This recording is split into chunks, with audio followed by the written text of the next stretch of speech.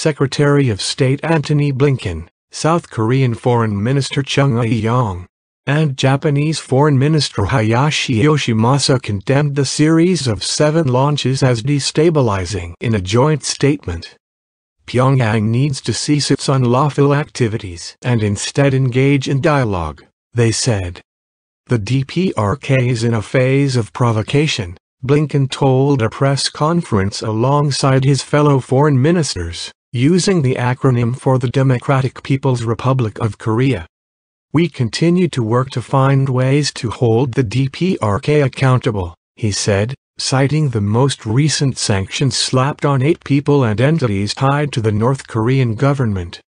Ads by the 3 diplomats reiterated their commitment to the denuclearization of the entire Korean peninsula, and readiness to resume talks with Pyongyang, which has not responded to overtures from the administration of U.S. President Joe Biden in the past year.